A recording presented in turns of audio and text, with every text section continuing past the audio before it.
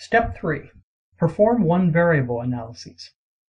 The rest of the steps in this tutorial indicate a logical progression of analyses you might perform on this dataset and on many other datasets. You don't necessarily have to follow this exact progression, but keep in mind that you are using StatTools to learn about the data. Therefore, this progression is a natural one. A good first step is to examine the variables one at a time. You can do this with tables of summary statistics, such as means, standard deviations, quartiles, and others. Or you can do it with charts, the most common being a histogram. You can do all of this quickly and easily with StatTools.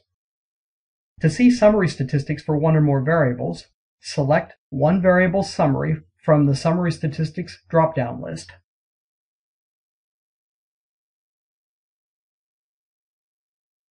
And in the resulting dialog box, check the variables and summary statistics of interest to you. I will check the variables female, age, years, and I will check my favorite summary statistics: mean, standard deviation, median, minimum, maximum, and first and third quartiles.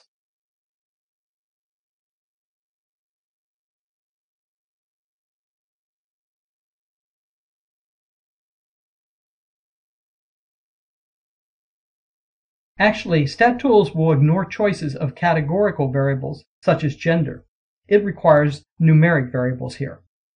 Also, if you happen to see two columns of checkboxes in the variable list section, right here, click the Format button and select Unstacked. That's already been done. The purpose of this option will be explained shortly. This dialog box is typical of most other StatTools dialog boxes you will see. The top section lets you choose a data set and select one or more variables of interest. The bottom section lets you choose how you want the analysis to be performed. Note the three buttons at the bottom. You will see these buttons in all StatTools dialog boxes, these three. The left button is for help. The middle button allows you to save selections for later analyses. For example, if you typically want only the summary statistics checked here, you can save these choices for later one variable analyses. I'll do that. The right button is especially useful. It brings up the following Application Settings dialog box, where, among other things, you can select the report placement. You can see that there are four options here. For example, if you want each report to be placed on a new worksheet in the current workbook, you can select Active Workbook.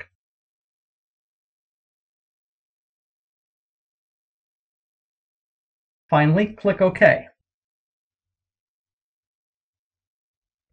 Here are the resulting summary statistics. For example, the mean and standard deviation of salary are 63,875 and a little over 18,000. And 75% of the employee salaries are below 70,400, the third quartile. Also, the mean of the 0-1 female variable, 0.67, implies that about 67% of the employees are females. To create a histogram of one or more variables, select Histogram from the Summary Graphs drop-down list. And select Variables of Interest, again numeric only. I will check the same four numeric variables as before: female, age, years. Each histogram is a column chart of counts of observations in various categories, called bins. The bottom of this dialog box indicates that StatTools can choose these bins automatically. And this is often a good choice, although you can supply your own bins if you like. Again, if you see two columns of checkboxes in the variable list section, click the Format button and select Unstacked. Then click OK, and this produces a worksheet with four histograms, one for each checked variable. For example, here is the histogram of salary. As you can see, this distribution is skewed to the right. That is the most prominent characteristic you want to see from a histogram, its shape. Most employees are in the lower salary ranges, but a few can make considerably higher salaries. Now it's your turn. Create the summary statistics and histograms illustrated here. Experiment with report placements.